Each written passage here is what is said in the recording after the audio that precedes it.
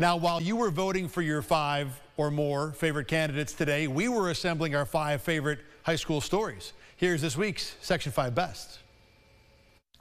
Number 5, Aquinas and Greece Arcadia both became back-to-back game day cheerleading sectional champs. Both will compete for a state title this weekend. Number 4, Brendan Mangoni led Rush-Henrietta to a first-round stunner over top-seeded Fairport with 284 combined yards, including a $122 on the ground and 3 touchdowns. The Comets were the first 8 seed to win a game in the sectionals in 13 years.